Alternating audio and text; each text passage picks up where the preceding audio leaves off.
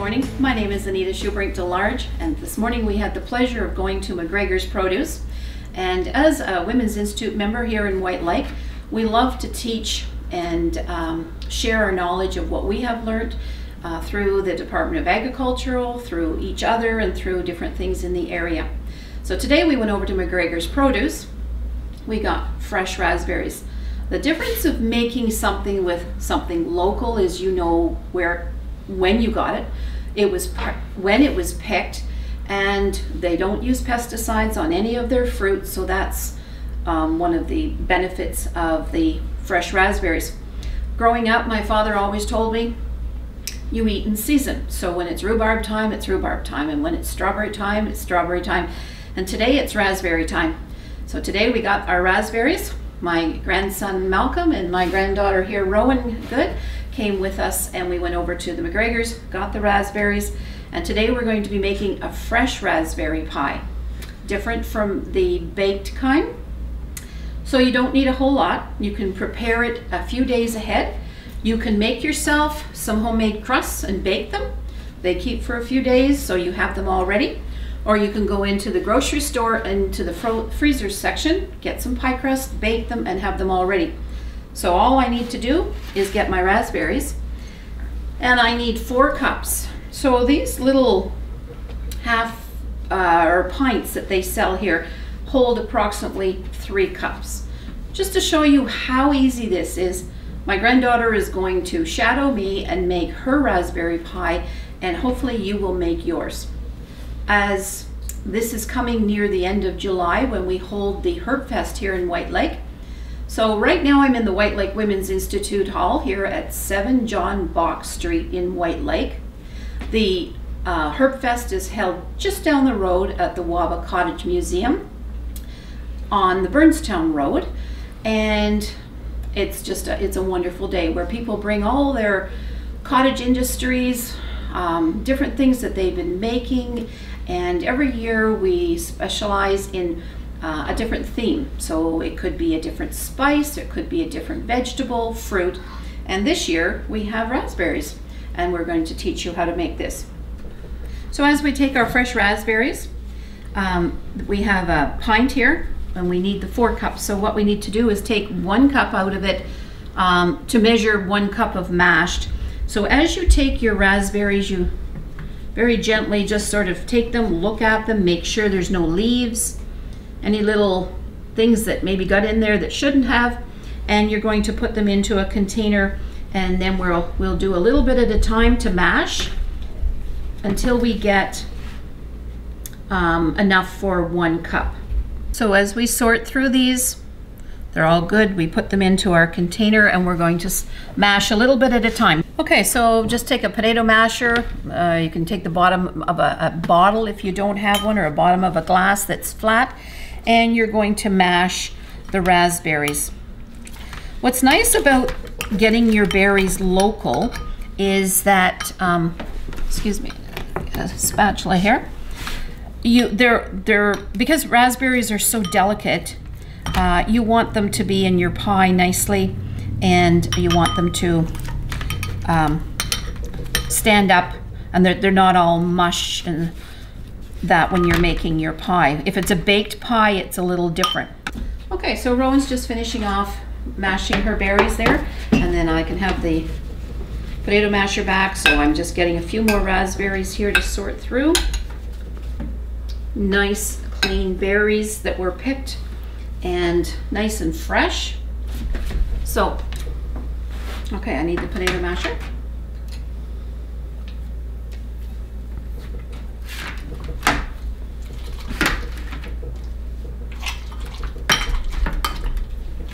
Just scrape them off a little bit so that you have all the berries mashed. And you want to do it gradually, so because you don't want to mash 1.5 cups. You only need 1 cup of mashed. So I will add this to our other mashed raspberries. If you were making a 2-crust pie, you would use a lot more sugar. Let me see what I have. I have 3/4 cup, so I just need a little bit more. If you were doing a baked pie, you would need more sugar, where with the fresh one, you're getting less sugar and it's healthier for you. You're only having 1 pie crust instead of 2. But there's nothing nicer than having a fresh raspberry pie baked in the oven, especially with a little bit of ice cream or Cool Whip or something. And you can pick your raspberries. You can put them away in the freezer in Ziploc bags. You can put 4 cups away at a time. You can make a fresh raspberry pie. Nothing like it. It's nothing like the canned raspberry fill. It's just so fresh. Okay, so I have a cup of mashed raspberries there. Okay, so we have our 1 cup of mashed raspberries, and we needed in total 4 cups of raspberries, so we have those there. In here was 3 cups, so I will need to measure 1 more cup out of the other pint. So first of all, I'm going to tell you this raspberry pie, you don't need a lot of ingredients. I'm going to tell you the ingredients. We have 1 baked pie shell. We have 4 cups, or if you had to buy them, 2 pints of raspberries, but you only need the 4 cups altogether. You need 1.5 tablespoons of cornstarch. You need 1/2 cup of sugar and 1/2 cup of water. And that's all you need. Okay, so in the saucepan, you're going to put in your 1/2 cup of sugar. You're going to put in 1.5 tablespoons of cornstarch. If you buy your cornstarch, you'll always notice it comes with a sealed lid. Don't tear the whole lid off. Keep half of it, because when you want to measure something out, all you have to do is bring it up and bring it off like this. So this is 1/2 tablespoon. So we're going to use 2 of those to make the 1, and 1 more to make the 1.5 tablespoons. You want to mix your cornstarch and your sugar well, so that when you put your water in, you're not getting the water just on the cornstarch and making hard white lumps. So when you've got that mixed well, you're going to add your 1/2 cup of water.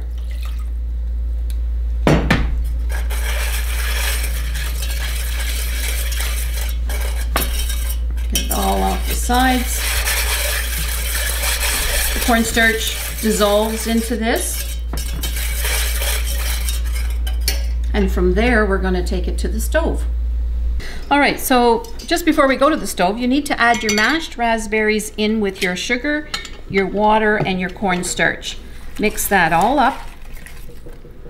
And you're going to end up with a real milky looking raspberry brew here. Concoction. And we're going to take this over to the stove. And Rowan will be following me along with hers. Put your raspberries in, Rowan. And then we're going to take this over to the stove, and then we'll come back and make our pie. So follow me to the kitchen. Okay, we've got our pots on the stove here. You want to put it on a medium to medium, just a little bit of medium high. You want to take a spatula, and you're just going to be stirring it. Figure 8 is a good way. You do the figure 8, you're covering the whole bottom of your pot. And once the cornstarch starts to thicken up your mixture, it will turn a nice bright red color, so it won't be looking so milky. While we do this, I'll just tell you a little bit more. You're going to take that other cup of raspberries out of your other pint, and you're going to put that which is left with the other from this one here. So we started out with 4 cups. We took 1 cup out. Well, we took more than a cup out. We took enough out to mash 1 cup. The rest we're going to pour into our pie plate, and then we're going to put this nice glaze over top of it. So this could take 5-6 minutes. And as you find that it's thickening, you will find that when it turns a little bit redder, it'll start to do a little boil, in the sense that it just bubbles. And when you see those little bubbles, you know that it's almost done. So you keep stirring, because you don't want to scorch it on the bottom. Doesn't take too long. This is probably the longest. No, picking the raspberries was the longest. Making the pie doesn't take too long. And then just waiting for it to cool down. That's probably the longest you have to wait, and then eating it doesn't take very long at all. Okay, so I can feel mine starting to get a little bit thicker. Maybe I wanted to turn it down. I just turned it down one little bit. It's starting to, you almost feel like it's starting to stick. And if you can see the bubbles in here, it's starting to bubble, mine is. You don't want it to boil. You just want those bubbles there because that starts to thicken, and you'll see that this has gotten redder and thicker. So I'll just give it a little bit more here, just stirring it all around, make sure everything's, this is going to be your glaze. So I take my spoon out and I can see it bubbling, and then I will take this off. Okay, so now that we have our raspberries all cooked here, they're in a nice glaze, and we're going to pour that over our pies. It's a nice runny thickness. It's not like it's not going to be a solid, because we want to pour it over our raspberries. So into this pint that we had left, we had some raspberries, but we needed 4 cups, and there was 3 in there. Now we need to take out 1 more cup. Okay, so we're just sorting through our berries here to, we want to make 1 more cup. Look through them, no leaves. No little bits of twigs.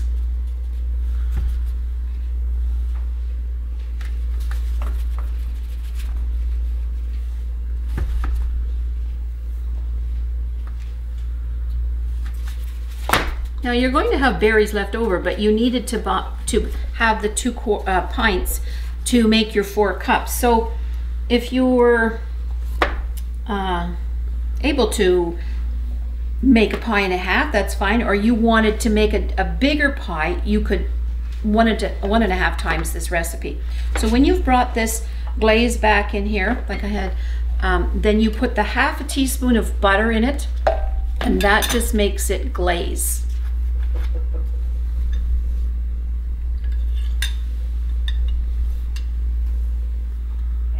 So you take your pie shell that's already been baked, it's cooled, you take that, you're going to take the rest of your berries that you had in your little basket here.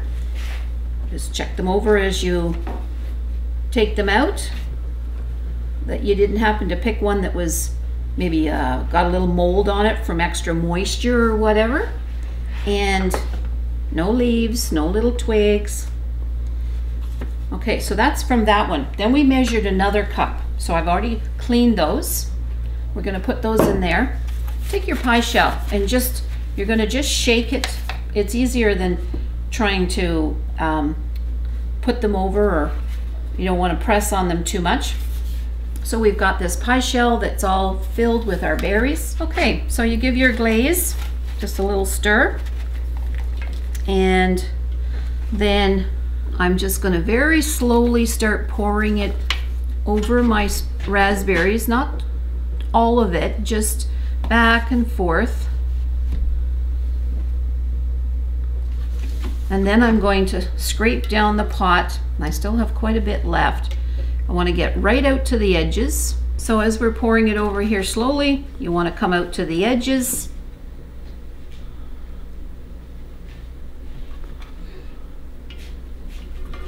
Scraping out the pot, you don't want to leave any in there. So as we have that all done, we can take the back of our spatula and just, as you turn your pie plate, bring it out to the edges. You don't want to wait too long so it sinks all into the middle, but you want to bring some of this glaze out to the edges. Now this is not a 10-inch pie plate. You could use a little bit smaller, but when you bake a shell, the shell always goes a little bit smaller. So as you've got this here, you've brought all your glaze around. That's your raspberry pie. Okay, so as Rowan is finishing up her pie, this is the finished pie here. That's all there is to it. Now you take this and you put it in the fridge, and it doesn't take very long to cool off because your berries underneath the glaze aren't hot. and your pie shell isn't hot, so it just takes the glaze. So say you put it in the fridge for half an hour or a little more, then you cut that, a piece of that with a little spray cream or real whipped cream is delightful. There's nothing nicer than a fresh raspberry pie. And there's nothing nicer than if you make a pie, you could have doubled the recipe in the one pot. You can make 2 pies. You have one for yourself and your family, and you bless someone else with a pie, because you never want to waste your time just for yourself. You want to always have another one, whether there's 2 pies in the oven or whether there's 2 pies here. Hold your pie up, Rowan. Now, if Rowan can make a pie like this, you could make a pie like this. It would be nice to hear that you all have made a raspberry pie and enjoy it. And thank you very much for being with us today.